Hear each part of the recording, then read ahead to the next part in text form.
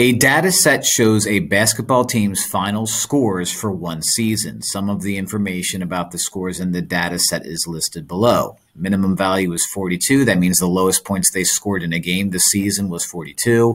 The lower quartile value is 54. Median is 60. Upper quartile is 72. And then the maximum value is 90. So before I even look at this, let's explain what this means, what quartiles mean. This has to do with what's called a box-and-whisker plot. Maybe. The box-and-whisker plot isn't necessary, but if we draw it out, it helps us understand. We always put the minimum value all the way to the left, the maximum value all the way to the right.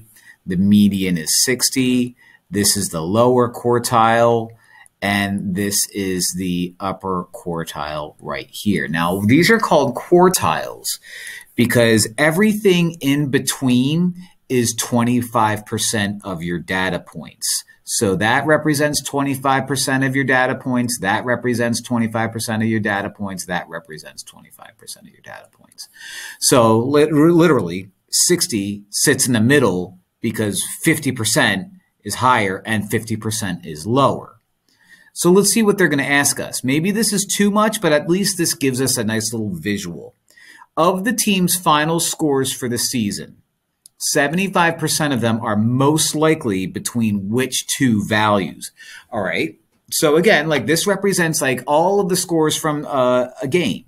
So like if it was, I don't know, 16 games, you would have 4 games between these two numbers and including. So, of the team's final scores for the season, 75% of them are most likely between which two values. So, if you're going to have 75% of your data in between two values, it's got to be in between 42 and 72, or it's got to be in between 54 and 90. There's no other way that you could say, or like if I were to say, for example, oh no, I have scores between 54 and 72. Yeah, well, that only accounts for 50% of your data. So 42 and 72 and 54 and 90 are my only options. So that is B. That's the only answer that makes sense because 42, it lives right here. 72 lives right there. 25% plus 25% plus 25% is going to give me 75%. B is the answer. Not pleasant, but that's how you do it.